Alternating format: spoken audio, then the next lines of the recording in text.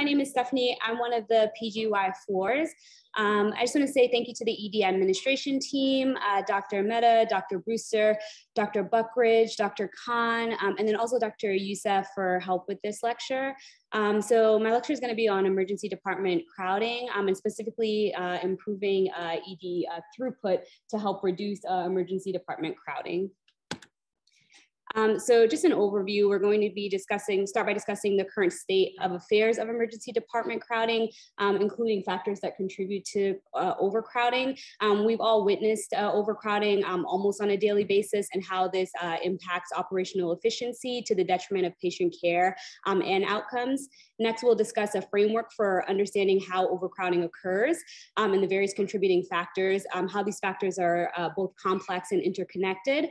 Finally, we'll focus on two specific ED throughput solutions, split flow and provider and triage models. Both models have been in existence for over a decade and are utilized in dozens of EDs across the country in various formats. These interventions are not one size fits all, and they often require continuous process evaluation and improvement after implementation in order to have a sustained effect. So in terms of the current state, emergency departments really do represent an essential component of the healthcare system. We provide 24-hour, 365 timely access for evaluation and stabilization of acutely ill and critically injured patients. Some people unfortunately have to rely on the ED for access to care due to financial limitations or lack of access to primary care and specialty care. Some physicians refer patients to the ED to their office, when their offices are overbooked, or if they aren't able to see patients in a timely fashion. The emergency department accounts for approximately 50% of all hospital admissions. ED visits have increased from about 96 million visits in 1995 to 143 million visits in 2018. This is due to many, many factors. In 1947, the Hill-Burton Act provided funds for construction and expansion of community hospitals. This led to the rapid expansion of emergency departments and increased utilization of emergency departments. This was then followed by the establishment of Medicare and Medicaid in 1965, and this provided funding for the aged and the poor respectively, so increased access and utilization of emergency departments in that respect. And then by 1975, there were about 7,000 hospitals in the US and about 1.5 million hospital beds. So due to the increasing number of hospitals and the advent of expensive new therapies, inpatient costs grew very dramatically, and there was increasing recognition that healthcare costs were not really sustainable at this level. So now there were efforts to try to control these increasingly out of control healthcare costs. So 1983, Medicare implemented this prospective payment system where they would institute a prefixed amount for a specific diagnosis-related groups for inpatient hospital services. This was followed by even more aggressive forms of cost containment, and it forced many hospitals to limit their inpatient bed capacity, and it also forced many hospitals to close. So by fast forward now, by 2015, we have now about 5,000, a little over 5,000 hospitals containing less than 1 million hospital beds. So you can see how this has really just created this supply and demand problem, whereby the number of patients presenting to the ED every year has continued to increase, but the number of hospitals, the number of emergency departments, the number of beds has really declined. And this has created problems of crowding, lack of capacity, inefficient throughput, and ED boarding. So what is the impact of ED crowding? It's associated with a broad range of negative clinical outcomes. In terms of operational metrics, sorry, see Dr. Rollo's kids on the video. Sorry. It's been associated with a broad range of negative clinical outcomes. In terms of operational metrics, ED crowding has led to a longer ED length of stay, longer inpatient length of stay, especially for admitted patients who are admitted and boarding in the emergency department. In terms of patient outcomes, we've seen that EDs with higher crowding have increased rates of mortality, increased medication errors. EDs with higher boarding also have delays with administration of pain medications and administration of antibiotics in patients with community-acquired pneumonia. It's sort of intuitive that ED crowding would also be associated with lower patient satisfaction. This is reflected in patient reporting systems such as Press Ganey patient satisfaction surveys and HCAP patient satisfaction survey. There's growing literature that suggests that increased ED length of stay is linked to lower Press Ganey ratings for overall satisfaction and likelihood to recommend. So ED crowding, right? You have longer waits, less comfort, delays in care, less privacy. ED crowding can also pose a challenge to the educational experience of trainees. When the ED is crowded and you have decreased throughput and decreased turnover of patients, ED residents have less opportunity they see fewer patients, perform fewer procedures.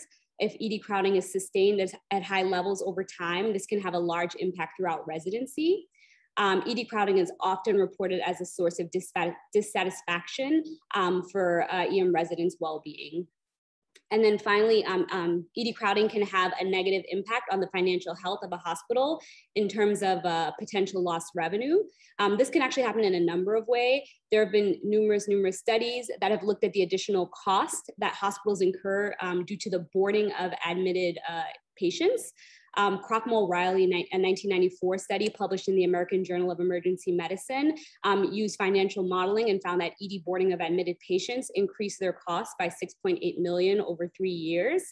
And then Pines et al., it's a 2011 study published in the Annals of Emergency Medicine. They found that by reducing ED boarding times by only 1 hour in their ED, they could increase their revenue by $4.9 million per year. This is due to increased turnover. And so this has been demonstrated in numerous studies. And then ED crowding is associated with worse performance on core CMS measures. And I'll talk about this a little bit more on the next slide and why that matters. And then ED crowding may decrease access to care, which is really a critical feature of emergency departments. We always want to remain accessible to those who need care. Access to care is typically proxied by rates of people who walk out without getting the care that they need. So this is measured by left without being seen rates, which is abbreviated as LWBS, or left before treatment completion, LBTC, as well as ambulance diversion hours.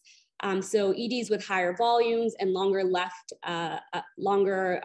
of stay times have been associated with higher rates of left without being seen, left before treatment completion, and higher probabilities of patients who leave AMA. So the financial cost of ED crowding. So there is a significant cost associated with not fixing this problem. Previously, I brought up the issue of it, leading to increased ED crowding, leading to increased left without being seen and ambulance diversion times and things like that. But what exactly is the economic impact of this? Looking at the chart to the right, we see an example of an ED with 50,000 visits per year with an average payer mix. It demonstrates that the net revenue loss for every 1% of patients who leaves without being seen is about $450,000 per year. This is enormous considering that some very large crowded EDs can have a left without being seen rate as high as 3 to 5%. Some have 8%, 10%. So if you think about that, it's a pretty enormous lost potential revenue. And then further linking performance to pay is our CMS reimbursement measures, right? So CMS looks at ED throughput and efficiency as part of its what they call their performance incentive package. So beginning in January of 2014, that's when CMS, or the Center for Medicare and Medicaid Services, announced inclusion of ED crowding and ED throughput in its measurements. These measures have changed over time. They used to look at 5 sort of core measures, but their current measures include dwell time for discharged patients. So this is the median time from ED arrival to ED departure time for discharged patients, and then the left without being seen time. So hospital administrators are required to report these measures to CMS in order to receive the full Medicare payment reimbursement. So in addition to lost revenue from patient visits, ambulance diversion times, we also have lost revenue due to failed core quality measures and missed opportunities for CMS reimbursement. So, there are multiple ways to lose money from poor throughput. Payers are beginning to reimburse based on failure to meet ED service metrics. So tracking and meeting these metrics are important for reimbursement purposes. So next I want to discuss a framework for understanding ED crowding. Basically, it's a very complex problem. It's affected by many factors, and key players don't just involve the ED in isolation, but rather the ED should be analyzed in the context of a larger hospital system. The causes of crowding are often categorized into three interdependent components that affect flow. These include input, throughput, and output. The factors that go into each of these are multifactorial and complex. And it's important to remember that many of these factors are outside of the control of the emergency department. And the focus of today will be improving throughput. I won't go into input and output, but I just wanted you to sort of see what some of the different input factors and what some of the different output factors are. And you can sort of scroll through them, but it would just take too long. And then we'll focus on throughput here. But ED throughput factors that affect crowding include things like patient acuity, the triage and bed placement process, if that is efficient, ED bed availability, the type of staffing that you have, the rate at which you utilize diagnostic testing, the degree of staffing training and experience, the availability of your consultants and your ancillary staff, and the degree of boarding. Some of the underlying contributors that affect your ED throughput include the fact that we have an aging ED population, the complexity of patients that come into your emergency department, your lab and radiology turnaround times, if you have an inefficient bedding process of patients, if you have inefficient patient dispositions and inefficient ED operations, and then finally your EMR system, how efficient or inefficient that is. And then different interventions that have been utilized, and we'll talk about two of these today, but whether you have a streamlined registration process, so things like bedside registration or a self-kiosk registration, a provider in triage protocol, nursing initiated orders, streaming or split flow processes, improving turnaround times for labs and radiology, medical scribes, an EMR system, physical ED expansion, care coordinators for efficient discharge planning, and increased staffing and observation units. So the first ED throughput technique that I'm going to talk about is split flow, which is based on a streaming system. Before I discuss that, I just want to introduce the ESI system because it underscores the basis of the split flow system I'm going to talk about. But ESI is called the Emergency Severity Index, or it stands for Emergency Severity Index. So this is a triaging system. It's actually very simple to follow. So the first question that you ask yourself is actually, is the patient dying? If the patient is dying, they get an ESI of 1. If the patient is not dying, but they shouldn't wait, then the nurse assigns them an ESI score of 2. So that's acuity based. After that, it becomes resource based. If the patient needs 1 resource, then they get an ESI score of 4. If the patient needs no resources, then they get an ESI score of 5. If the patient needs more than 1 resource, they get an ESI score of 3. If they need more than 3 resources, but they actually have danger zone vitals like hypoxia or tachycardia or something like that, then the nurse can up triage them from a 3 to a 2. What this does, however, this triaging system actually creates a large subset of ESI 3 patients. You can imagine like a chest pain patient or an abdominal pain patient. That patient may need more than 1 resource, like they're going to need, and resource meaning like imaging studies and lab studies, right? An abdominal pain patient is probably going to need labs and maybe some imaging, right? But they have stable vital signs. So you actually create this large subset of ESI 3 patients that are going to go into your main ED and probably be placed in a bed. So with this triaging system in place, the traditional single flow of the ED is not really one that's efficient or allowed for like quick throughput of low acuity patients, your 4s and your 5s. So this creates an ED with 1 stream. Patients arrive, they're placed in a single queue for an ED bed. They remain in that bed until care is complete, and they consume that bed for the entirety of their ED visit.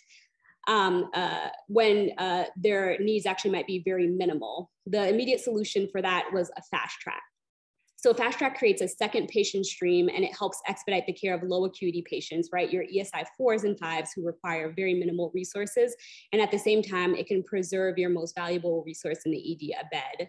And that's sort of how fast track models are created. And fast track is essentially just a type of streaming. As ED crowding is becoming more of a problem, people are looking at ways to further improve efficiency by creating additional streams, potentially among this large subset of undifferentiated ESI3 patients who present and are routinely placed in gurneys in the main ED setting, but may not always require a horizontal bed or monitoring in the main ED. So one thing to remember is that there's actually no agreed upon definition of what vertical flow is or an appropriate subset of patients who might benefit from this workflow. Fast tracks traditionally treat ESI 4s and 5s. Treating this large subset of variable undifferentiated ESI 3s is still a fairly new challenge. So streaming or split flow is simply an ED management technique by which patients with different needs are stratified during triage into different treatment protocols. Often it places patients in different physical areas of the emergency department and assigns them a different treatment provider, but different streams can be specified through colors in the EMR or different indicators other than physical location. Split flow has been shown in many different interventions to decrease ED length of stay, time to see a provider, left without being seen rates, and it increases patient satisfaction. Patients can be split by acuity level, need for a bed, need for lab studies, chief complaint, or any other designation. And then some fast track models have the strongest evidence for shortening wait times and length of stay. Some evidence suggests that splitting ESI3 patients into fast track and others into regular flow by how many resources they will require can also decrease length of stay for discharge ED patients. Next I wanted to discuss this one study from Stanford where investigators implemented a vertical split flow in their emergency department. The aim of the study, they wanted to implement a vertical flow model that would increase capacity to treat a subset of ESI3 patients who they felt did not need to lie down during their ED visit. They wanted to do this without increasing the physical footprint of their ED space, and they wanted to decrease this subset of patients' length of stay in their emergency department. So the Stanford Adult ED has 32 treatment beds split into 3 zones. They have an alpha, bravo, and delta zones, or you could think of them as pods, I guess. They converted the delta zone, which was previously 10 traditional hospital beds, into a vertical flow area. They put in a combination of chairs and beds, and you can sort of see it down there, the delta zone that now has a combination of chairs and beds. That can hold 20 patients as compared to the previous 10 patients. And they would have this open for 13.5 hours of the day. They set expectations for it. It was expected to hold a minimum census of 6 active patients at all times with a goal disposition of under 3 hours. And so the flow was that when patients arrive, an initial evaluation is performed by the nurse and an ESI is assigned. If ESI 3 is assigned and the patient has no exclusion criteria, they're assigned to the vertical flow area within the delta zone. And you can see sort of the exclusion criteria there. I hope you can read it. But basically they have to be able to sit up. They have to be mobile. They had specific exclusion criteria of like no heavy vaginal bleeding, and they couldn't have any like behavioral or psychiatric complaints. And then the patient was placed in Delta Zone 1. The patient is seated in an upright chair in Delta Zone 1 or 2. They're then taken to a private room in Delta Zone 9 or 10 for the history exam, IV, medications, lab work, and EKG. After that evaluation, they're taken back to Delta Zone 1 and 2 to await the results and reevaluation. They could also continue IV infusions and medications there. If they needed to be updated by the provider, this could be done in a small private area to maintain privacy and confidentiality. And if they needed to be re-examined, they could be taken back to Delta Zone 9 and 10. It's important to note that in order to sustain this workflow, management rounded 4 times per day to maintain consistency and communication. There were huddles, reiterated goals, a production board that you can actually see on the right. And the production board had metrics, goals, staff recognition, and they encouraged feedback and had a suggestion area on the board. So in terms of the study design, this was a 6-month retrospective pre and post intervention study. The post intervention group was studied from September 2014 through February 2015, and the control group was seasonally matched 1 year before the study period. And the primary outcome was length of stay for ESI 3 patients that were triaged to the Delta zone during the study time period. In terms of the results, there were about a little over 20,000 ESI 3 patients that were treated in the ED during the study period. About 2,700 were treated in the vertical flow area. In the control period, there were about 19,000 patients triaged to the same geographic area. There were no differences in acuity or patients requiring admission between the study period and the control period.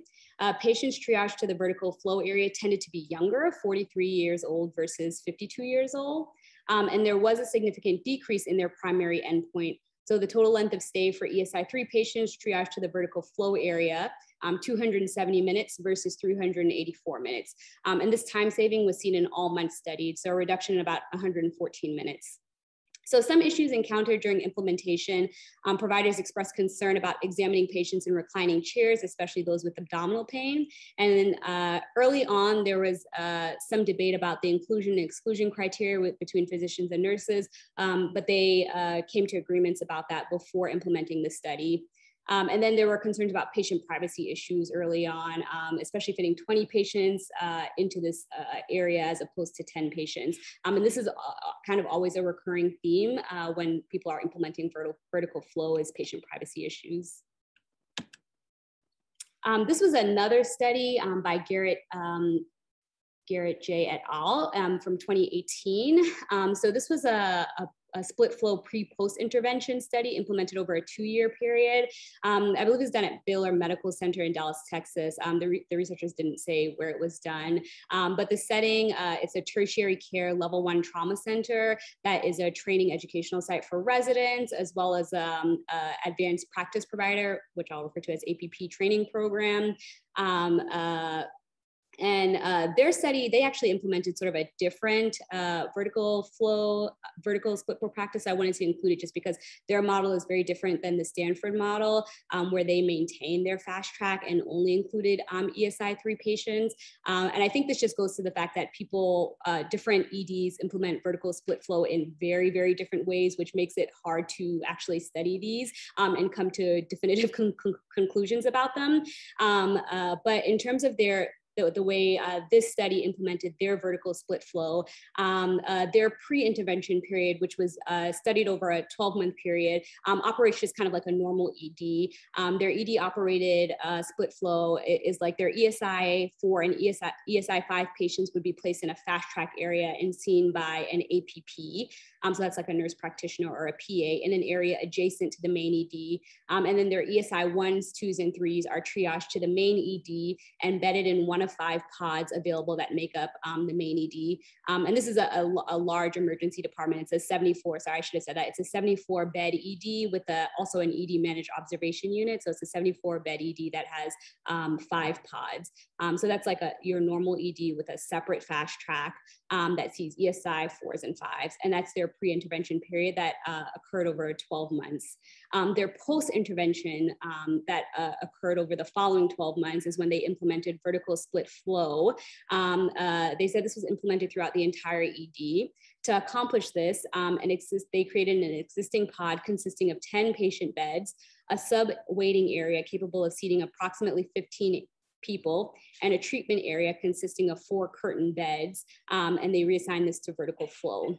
They closed down their adjacent fast track area, and then they reassigned all of their fast track staff, which was like 18 hours of APP coverage, 18 hours of ED tech coverage, and 36 hours of nursing coverage. They also had a flow treatment nurse and a flow nurse who was responsible for identifying appropriate patients in triage, following up on pending results, and ensuring overall smooth flow throughout the vertical flow area. And how this worked is patients were identified as being eligible for vertical flow at the time of initial check-in by the intake triage nurse. The intake triage nurse would obtain patient complaint, pulse ox, heart rate, and quickly assign an ESI. And then patients who were ESI 3, 4, and 5 who could sit and did not require monitoring were placed in the vertical flow quad. In terms of their study design, this was a prospective pre-post interventional cohort study of all intent to treat patients presenting to the ED during this 2-year period. They looked at left without being seen rates. Their primary outcome for this study was ED length of stay. They also looked at arrival to provider times, left without being seen rates, and patient satisfaction scores. The investigators performed multiple linear regression to adjust for age, gender, ESI, time of disposition, like discharge versus admission, for the study. So you can see here the total number of patient visits that they looked at. They looked at a total of about 222,000 patient visits. The pre-intervention group had 107,000 visits, and then the post-intervention group had 114,000 visits. In table 1, they reported the demographics between the pre and post-intervention groups. The patients in the pre-intervention group were more likely to be younger. They were more likely to be pediatric patients under the age of 18. And they were also more likely to be ESI 1s, ESI 2s, and they were more likely to be admitted. Due to the differences between the pre and post-intervention group, the investigators performed multiple linear regression to account for the impact upon throughput times, and then they adjusted for potential confounders, including age, gender, acuity, and ED disposition times. In table 2 at the bottom, the authors report an improvement in provider to disposition time of 12 minutes in the post-intervention group. They also report an improvement in ED length of stay by 17 minutes in the post-intervention group. I unfortunately ran out of space, so I didn't put it on here, but they did find that there was an increase in door-to-provider time in the post-intervention group from 34 to 36 minutes, and an increase in left without being seen rates from 3.3 to 3.5%.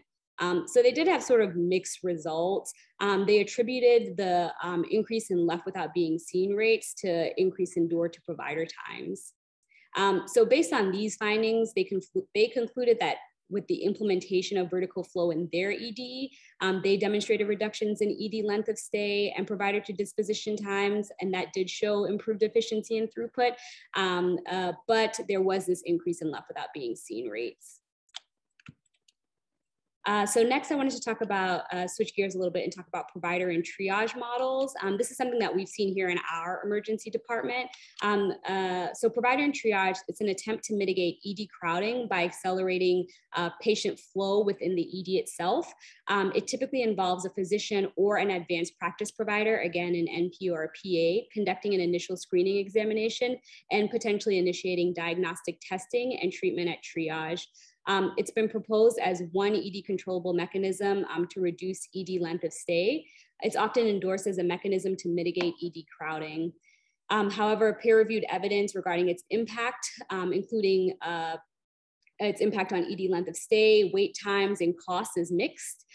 Existing systematic reviews do demonstrate a lot of heterogeneity in study design, PIT program design, on results, and this has a lot of really critical influence on administrators' ability to implement it in real time. So there are a lot of key differences among existing PIT programs, including provider and clinical support staffing, model, scope of work, acuity levels seen, and the type of space that can be repurposed. And you can see an example of that on the image that's up here. It really, what this shows is the scale in terms of the investment that administrators may choose to put into their PIT programs, depending on the resources that they have available to them. So some PIT programs, the PIT provider is just expected to see low acuity patients and maybe discharge them. Some PIT providers are expected to fully admit patients. Some PIT providers are expected to just initiate a workup. Others are expected to just screen patients. So there really is just a huge range in how PIT programs are implemented throughout the country. This is a schematic of how PIT works theoretically to decrease ED length of stay and what barriers might preclude it from working.